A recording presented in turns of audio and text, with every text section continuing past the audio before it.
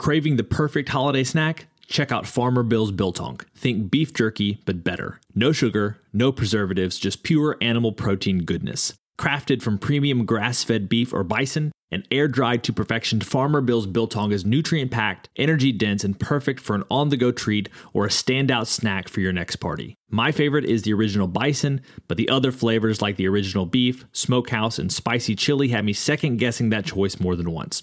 Visit farmerbillsprovisions.com to grab a 1-pound slab or a variety pack and use code BIZBIT10 for 10% off. Farmer Bill's Biltong, don't be the 2-liter guy at this year's Christmas party.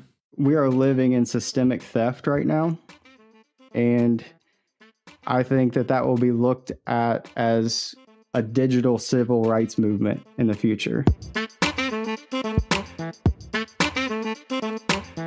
Welcome to the Business Bitcoinization Show, the show dedicated to helping you enrich your life and grow your business with Bitcoin, the hardest money on planet Earth. I'm your host, Josh Friedemann, and our guest today is Daniel Hershberger, who's the founder and president of Bitcoin is Better, a US-based nonprofit focused on the peaceful adoption of a global Bitcoin standard by 2040. Daniel and I have gotten to know each other over the last year or so, and since this interview, I've joined the board of Bitcoin is Better as an advisor, and I'm very excited about the future of this organization.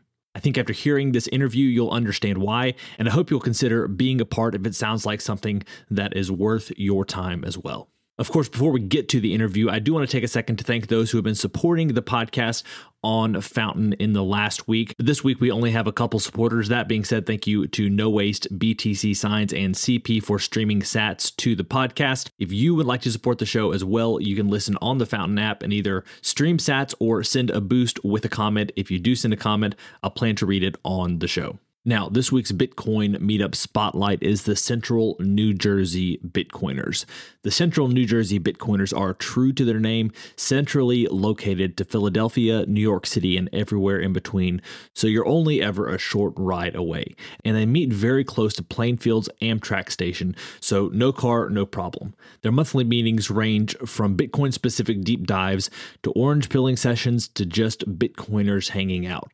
They also feature New Jersey's best coffee, seed oil free snacks, and if you choose, ice cream. You can find them on Meetup or on Twitter at NJBTC. Those links are down below, along with a link to the Oshi app, which you can use to find a Bitcoin meetup near you. Now, we're going to get to our interview with Daniel right after this. Business owners, unlock the benefits Bitcoin has to offer your business with the Bitcoin for Business Quick Start Guide. This 27-page guide highlights the 6 ways you can grow your business with Bitcoin. Check it out in the show notes. Daniel, welcome to the podcast. Thank you, Josh. Big fan of the show. Happy to be here. So I like to start off every single interview with a few questions that help us to get to know you a little bit better and give us some insight for our own lives. So you ready for these? Let's go. All right. When and how did you first learn about Bitcoin? Well, I have to say I saw the news headlines when Bitcoin hit $1. And, I see like a crowd of nerds like cheering, like just landed on Mars, basically. So I was like, oh, that's interesting. But I didn't really pay much attention to it. So really, I was looking for Bitcoin for about a decade. I had read a book in 2011 called Broke, and it talked about how America had hundreds of trillions of dollars in unfunded liabilities. So I knew that America was on a bad trajectory, but I didn't really understand why. So I kind of leaned into politics, and it wasn't until 2020 with the pandemic when everything shut down and prices skyrocketed. And I'm like, this makes no sense. Prices should be going down if people aren't working. So what is happening? So I had a real estate investment business, and I had a mansion under contract down here in Central Florida. And the owner of the mansion, he had like a fire pool, like a playground in his house. It was just over the top. So naturally, I asked the homeowner, what do you do for a living to afford this really nice house? And he said he was an investor. It's like, oh, interesting. What's your favorite investment? And he said Bitcoin. And I was Hmm. like, Bitcoin? Oh, were you one of the guys that got in at a few dollars? And he's like, no, you should look into it. So yeah, I signed up for the same crypto research newsletter that he belonged to. So initially I got in like 50% Bitcoin, 50% crypto. And it Hmm. wasn't until I went to the Bitcoin conference in Miami, the 2021 conference, and there was a line that stuck out to me. Crypto is the attack on Bitcoin. I was like, Hmm. wow, that's a very toxic thing to say. What does that mean? So then I really dove into Safedean's work with the Bitcoin standard, listen to a lot of Safedean's work. And then the book, Thank God for Bitcoin, really Hmm. changed my perspective on this is the problem that Bitcoin is trying to solve. People are being stolen from. Versus crypto, it's like searching for a problem, companies without any transparency, and really just gambling. So I took a redirect in 2021, and yeah, for about the last year, I've been laying the groundwork for BitcoinIsBetter.org to reintroduce the working class to Bitcoin, because there's just so much baggage, with the FTX, Mount Gox. I mean, it's just like a lineage of people getting ripped off, whereas Bitcoin, it's just TikTok next block. It's not Bitcoin's Yep. fault. So I feel like there's such a knowledge gap, especially with the working class, which is the proof of work in the economy. Like this Hmm. fiat debt mine system doesn't work if the working class understands money and how it works. So yeah, the goal of the organization is to help people ask better questions about money, and then ultimately come to the realization where Bitcoin is an obvious solution and Bitcoin is better, depending on whatever's important to the individual. Because I feel like that statement, Bitcoin is better, is going to mean something different to everyone. So Yep. yeah, I've laid the groundwork for the nonprofit. We're going to get started with board meetings and getting volunteers involved next month. So we're close. I'm excited. Also, I wrote this book, Bitcoin is Better, Natural Money That Works for the Working Class. And I've got 5 chapters, a chapter on money, economics, politics, property, and health. So how our debt-based fiat system has made all of those things worse, and then imagining how Bitcoin can make them better as it continues to be adopted.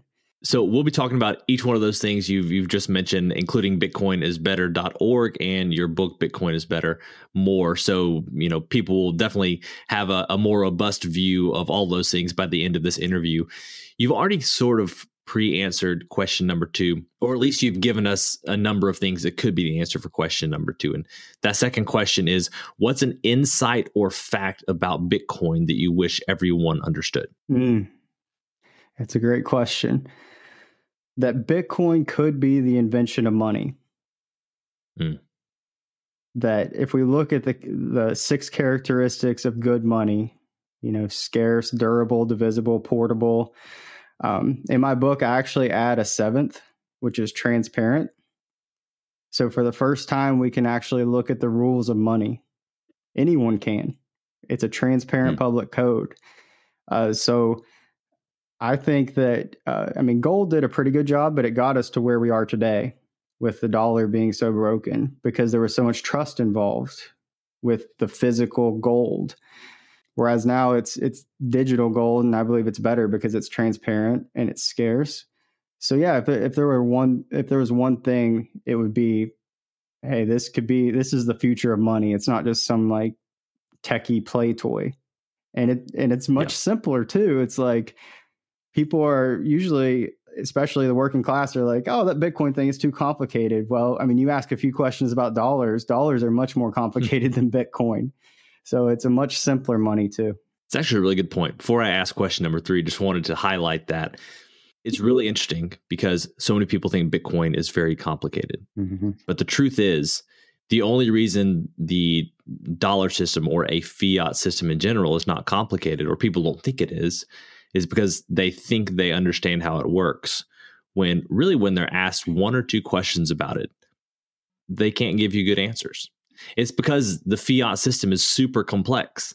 And in reality, Bitcoin is way simpler, but it just doesn't feel like it because it's all of this newness introduced to you at once.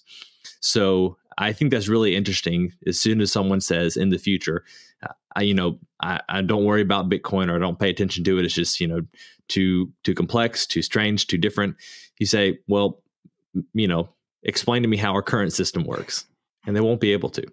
It's really interesting. I'm glad you highlighted that because that's a simple way to get people thinking. Sometimes it's far better to ask the right question than to give people a bunch of facts about Bitcoin. Absolutely. Yeah, that's really what I found is most effective, like asking the question. Like I went to a football game with my wife a few weeks ago, and we were handing out like signed bookmarks with 5 better money questions. And I had the chance to, I spoke to one guy. He had his master's in finance, worked at BNY Mellon. And I asked him, like, I held up a dollar bill. I'm like, how many of these exist? And I was like, if you get within 1 trillion, I'll give this to you. And I asked him, he couldn't get within 1 trillion. He wasn't close. I think he was off by like 5 or 6 trillion. I asked probably 24 people that day. Nobody got close. So I think when we look like 10 to 20 years from now, when Bitcoin is fully adopted, they're going to look back on this time and be like, wow, people worked so hard for money and they didn't even know how much existed. Well, what's interesting is like, so you raise up a dollar bill, but the question is, what type of dollar are you talking about? Are you talking about, right. M1, M2? Like, are you talking about digital ledger dollars, or is it the actual cash dollars? And so it's a complex system, and I don't even know which one of those you were asking him about, and he may not have either. But that simply puts an exclamation mark at the end of your question. Mm-hmm. It's like we really don't even know how to ask a question about the money because the system is that complex. And it matters too. I was like, if there's only 100 of these dollar bills, then I'm the richest man in the world right now. And I need security. But if there's a quadrillion of these, then I can't buy a stick of gum. So it's like money supply matters. And yeah, fortunately that day I checked M2 money supply and it was close to 21 trillion. So that was the number I was rolling with. But like you said, I mean, there's M1, M2, M3. It's like, how do we even measure it? And we have to trust the data as well. We have to trust that those reported numbers are true. So yeah, Bitcoin is a complete paradigm shift. And like you said, it's the newness of it that is scary for some people. But it is simpler and better. Question number 3, what's the Bitcoin resource you most recommend to other people? It depends on the person. So if I'm speaking with someone, let's say in the church, someone with a Christian background, definitely thank God for Bitcoin. It's written at a 9th grade reading level. So it's a very simple book to get through to understand why Bitcoin exists from an ethical and a moral perspective. Someone more technical, probably the Bitcoin Standard. Someone who's, wanting to learn by listening or watching. I mean, Breedlove's series with Sailor. I think that's a great starting point as well. And hopefully my book. I mean, I wrote my book to be a compilation of a lot of different ideas in the Bitcoin space and then bringing my background into it as well and simplifying it for the working class.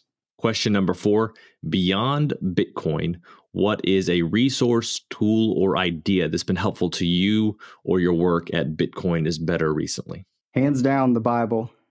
Yeah, leaning into scripture. And we are living in systemic theft right now. And I think that will be looked at as a digital civil rights movement in the future. So it's like, instead of getting angry, we have to respond in love and with asking better questions. But I think my faith grounds me. I mean, that's the perspective that I bring to Bitcoin is starting my day with scripture, and being intentional about my faith. Now we have our final, what we call our arbitrary but insightful question, and it's this. As a general life principle, is it better to ask why or why not? Ooh. Why or why not? Well, is it okay to say both? Because I feel like I feel like why, like you have to understand the problem with why and keep on. I mean, you go down the why rabbit hole, but I think that you can get stuck in analysis paralysis if you just keep asking why, but not why not. So I think naturally I'm more of a why not person, but defining the problem with a series of why questions is really important. Meet Linkster, your premier Bitcoin-focused advisor. Linkster caters to businesses, institutions, family offices, and high-net-worth individuals. They merge your unique financial goals and needs with Linkster's Bitcoin expertise to craft your own sustainable plan to preserve and grow the value of your hard-earned profits and retained earnings. At Linkster, it's not just advice, it's tailored execution. Connect directly with the founder by visiting linkster.com. That's LYNCSTER.com. Linkster. Secure your future with Bitcoin. Today's episode of Business Bitcoinization is proudly brought to you by Velis Commerce, where the future of business technology meets Bitcoin. As we journey through the era of Bitcoin and its transformational impact on businesses, there's one name that stands out: Velis Commerce. Whether you're looking to build a cutting-edge website, a seamless mobile app, or custom software, Velis is your go-to team. They've been diving deep into the world of Bitcoin since 2014, making them one of the most experienced groups for integrating Bitcoin and Lightning payments into a variety of digital platforms. But here's what truly sets them apart. Velis Commerce doesn't just build. They bring a wealth of knowledge to ensure your project's success from day one. Their team understands the nuances of Bitcoin, ensuring that your business stays ahead of the curve. And for all business Bitcoinization listeners out there, Velis Commerce is offering a free consultation to kickstart your project the right way. So if you're ready to future-proof your business in the coming age of hyper-Bitcoinization, head over to veliscommerce.com or reach out on Twitter at veliscommerce. Let's make sure your business thrives in the Bitcoin era. That's great. I mean, you can answer however you'd like. The reasoning behind the answer is usually the most valuable. So I appreciate you sharing that with us today. Now, you've already shared a little bit about Bitcoin is better just earlier in the interview as you were answering the first question. But maybe if there's, a new way you'd like to introduce Bitcoin is better to us, maybe a little bit more of a backstory about how it came to be, that would be great. But one of the things that you had mentioned that I wrote down and wanted to ask you about is you mentioned something about asking better questions about money. So share with us whatever you want to about Bitcoin is better, but I really want to hear what you mean by asking better questions about money. Yeah, we can start there with the better questions. So I'll read the questions on these signed bookmarks that we handed out at the football game. So got 5 questions. So the money question: is it smart to work hard for paper money that insiders can print without any work? So this goes to the root of what I mean by natural money. So when we had gold as money, it took new energy to dig the gold out of the ground. So new work had to happen for new money to come into circulation. With this fiat system that we're living in, it's new debt, which, based on passport privilege, political privilege, Wall Street privilege, it's an unnatural system. So that's the first money question that I typically ask, like, is it smart to work hard for money that others can print for free? The second is economics. Do you trust banks printing more new dollars will lower your cost of living? So again, just the basic, why are prices going up? And 9 times out of 10, you'll get the answer of supply chains. So supply chains were broken during COVID. So I usually follow that up with a question like, have you ever thought about the supply chain of money? Like, how does that work?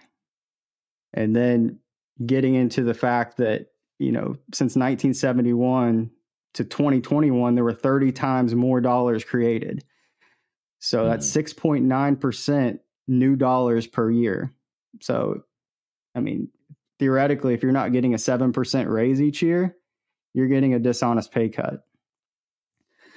Politics. Do you think giving U.S. lawmakers blank check budgets will reduce corruption? So when the money is divorced from reality, politics becomes divorced from reality. And we end up like with a clown show, because when the circus is broken, they send out the clowns. And that's sort of where we are in politics today. Property. Do you trust politicians from both parties will always protect your property? So in the property chapter of my book, one section, I go through all of the most popular properties, and I outline ways to steal that property from you. And at the end, I conclude with Bitcoin is the most difficult property to steal. And it's only going to get more difficult because, I mean, we're coming up with different ways of doing multi-sig, collaborative custody, whereas, gold can be, it can have tungsten in it. And unless you verify it, I mean, how do you do that without expensive equipment? Artwork, collectibles. I mean, your insurance policy can have fine print where if you lose it in a fire, a flood, or a theft, and the fine print, you didn't have the proper security for your valuables, then you lose it. So I go through a handful in real estate too. I mean, with eminent domain, that's kind of more of an obvious flaw in the property value of real estate. And then the final question is health. So do you think bureaucrats and corporations want you to be healthy? So does the system make more money when you're healthy or when you're unhealthy? And really the theme of the whole book is follow the money. So we follow the fiat money and then look at the incentives, and it helps you ask better questions and then have a better grasp of why this country, why this world just is so broken right now. And a big part of it is the broken money. So real quick, you've just given us the questions and the explanations, which those paired together are super valuable for those who want a more truncated version of the questions. Could you share with us your better questions about money all at once right here? Just lay them out for us all in a row. Sure. And also I'd like to say with a nonprofit, we're going to be having a group of hopefully about a dozen Bitcoiners coming together and creating 40 or 50 really good questions. So these are just my questions, but this is the ultimate goal, like simplifying and making better questions. So money, is it smart to work hard for paper money that insiders can print without any work? Economics, do you trust banks printing more new dollars will lower your cost of living? Politics, do you think giving U.S. lawmakers blank check budgets will reduce political corruption? Property, do you trust politicians from both parties will always protect your property? Health, do you think bureaucrats and corporations want you to be healthy? If you answer no to any of these questions, study Bitcoin. I appreciate you sharing all those, and that's an amazing resource right there. I think sometimes, obviously, you want to have the best questions possible, the most penetrating questions possible. Having 5 as opposed to 50 makes it just a lot more digestible. So those may or may not be the 5 that you end up with in the long term for a bookmark, but it's very powerful right there just to get people asking questions that they didn't even know that they were maybe supposed to be asking in the first place. One question I have for you is, you have this great idea for educating people about why Bitcoin is better. It sounds like you're really wanting to reach the working class. What are you hoping to do at Bitcoin is Better? Or maybe even what are you doing right now to get the message to the working class? Great question. So again, this Bitcoin is Better thing has really been something I've been building for the last year, but I'm excited to get multiple minds together and actually like polish it up of what that looks like, because there's a range of possibilities. Like, if we get, a few $1,000s donated per year, like we can print up some bookmarks, go out, train people how to talk about Bitcoin in public and create that curiosity for Bitcoin education. So that's like the bootstrap, the lean nonprofit. If this thing takes off and there is a need for it in the community, ultimately it would be commercials, billboards, radio ads, asking questions about money that create curiosity, which drives the working class to Bitcoin education. So for me, it was like watching the Super Bowl ads with, Matt Damon, Tom Brady talking about crypto. I was like, Bitcoin is so much better than crypto gambling. So it's like, and hopefully, I mean, with the ETFs, maybe we'll get a little bit more like Bitcoin only commercials, but I doubt that there's going to be any like outreach about the ethics of money. So that's the void that we're trying to fill with bitcoinisbetter.org. So for people listening to this, whenever is published, this will be probably old news by then, but we've just recently had the release, I think yesterday, of the Bitwise. Is it Bitwise, the commercial with the most interesting man in the world from the Dos Equis commercial? And my understanding is, I haven't really heard too much conversation about this, but I think people are assuming this is kind of getting greasing the skids for Super Bowl commercials. And I don't know how I feel about that. Like, obviously, I want the world to be more aware of Bitcoin and why Bitcoin is better, why it's important, why it's a beneficial tool, not some piece of esoteric technology. Like, this is better money that will help to create better incentives in a world where monetary incentives and therefore many other incentives have been misaligned for a long time. So I want people to adopt Bitcoin. I mean, everything that I'm doing professionally right now, and even this podcast, I guess maybe it's considered professionally, but this isn't my full-time gig. Like, this is all focused on Bitcoin adoption, but I feel like there's still going to be that connection in people's minds to FTX, Matt Damon, whatever it was, crypto.com, or I don't even know I can't remember what they were because they're all the same to me. But I'm afraid that people will see that commercial and they'll just lump it back into crypto. So I don't know how I feel about that, but I do hope that some of these ads, other things, at least begin to make people ask more questions, hopefully better questions, to your point, about what Bitcoin is. And hopefully eventually they'll get there, even if they initially write Bitcoin off during the Super Bowl as crypto. I don't know. What are your thoughts there? Am I needlessly worried or complaining, or do you feel similarly? I feel similarly. I just feel like there's a story that needs to be told with Bitcoin, and it's not being told. Super Bowl may not be the right venue. Traditional commercials may not be the right venue, but yeah, I just think that there's definitely, I call it a reintroduction to the working class. I feel like there needs to be a reintroduction of Bitcoin and what it really is, and the problem that it's solving and why it exists. Because that's really where I was convicted, because it was like a couple years into my Bitcoin journey, I could keep on going down the rabbit hole and going deeper and deeper, but I almost felt a sense of selfishness, where I'm like, 99% of people don't even know that there is a rabbit hole and why it exists and why Bitcoin is even a thing. So it's like, maybe instead come up out of the rabbit hole and just simplify Bitcoin as much as possible and tell the story. I don't think that we need to copy crypto.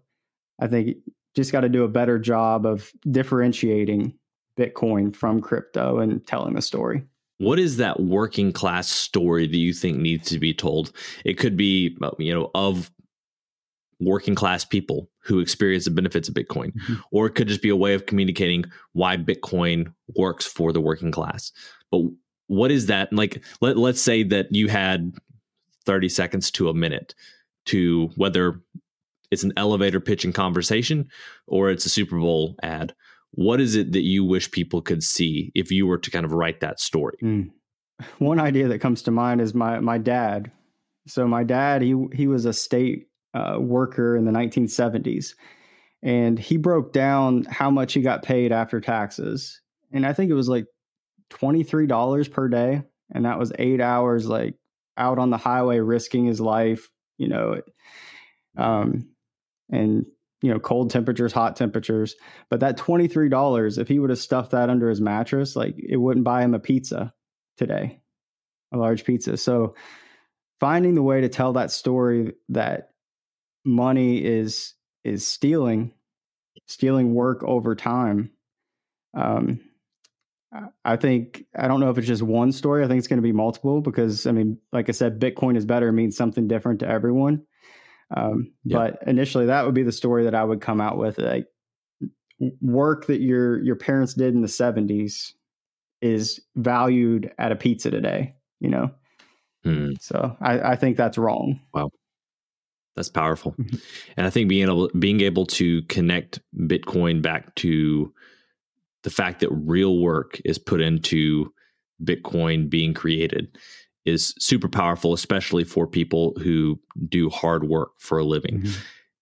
And I would say even more so when it's juxtaposed to the US dollar, that's kind of a print on demand situation for people who are at the top. So I like that. I think, I can almost imagine that right now as you're talking about it. I appreciate you sharing. And I know that Bitcoin is Better is in its infancy, but I'm excited to see how it grows in the future. And you did kind of paint some different paths forward. Could be the bootstrap approach, or it could be a little grander, depending on, how quickly it catches on and maybe who catches the vision.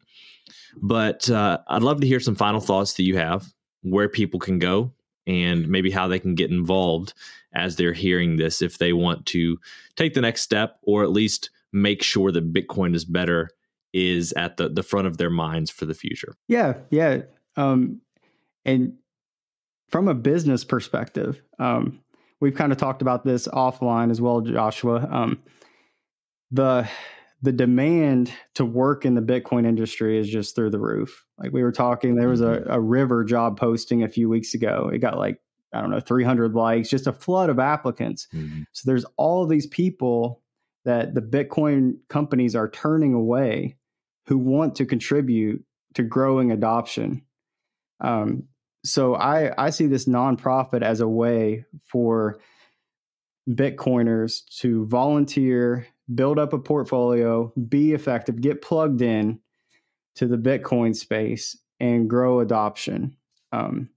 So that's one benefit. And if I would just say to your listeners, if they want to get involved, whether that is serving on the board, serving as a volunteer, if you'll go to bitcoinisbetter.org, I've got a contact form, fill that out. And I'd love to set up, one-on-one and learn more about you and your Bitcoin journey and why you're interested in growing adoption.